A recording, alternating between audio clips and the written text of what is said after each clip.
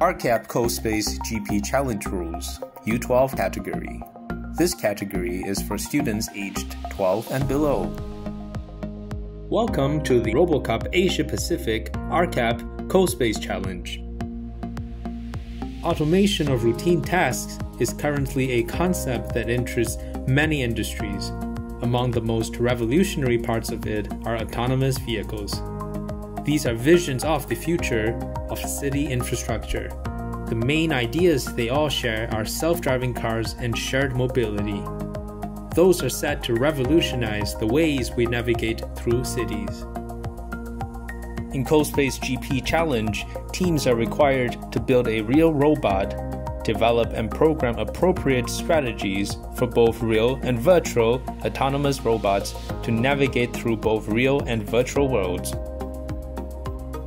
For the iCool Challenge, participants need to program an autonomous car to navigate in a smart city.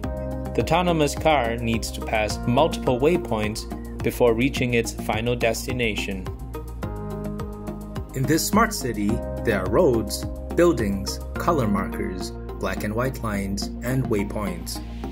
In the iCool Challenge, there will only be a virtual robot. The robot has an IR sensor array, an ultrasonic sensor, and a RGB sensor. Students need to utilize the elements in the smart city to plan the best path and program the robot accordingly. Let's take a look at the game process. The duration of the game is 8 minutes. That means the robot has to complete the whole journey within 8 minutes. At the beginning of the game, the virtual robot is placed at the start station. When it travels towards the finish line or end station, the robot must pass all waypoints in any sequence. It does not need to stop at the waypoints.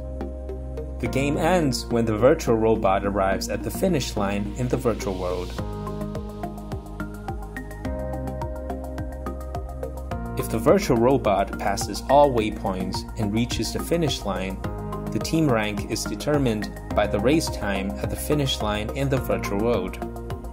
If the virtual robot is not able to pass all waypoints, regardless whether it reaches the finish line or not, the race time for the virtual robot to reach the last waypoint will be recorded. The team rank will be determined based on the number of waypoints passed, followed by the race time.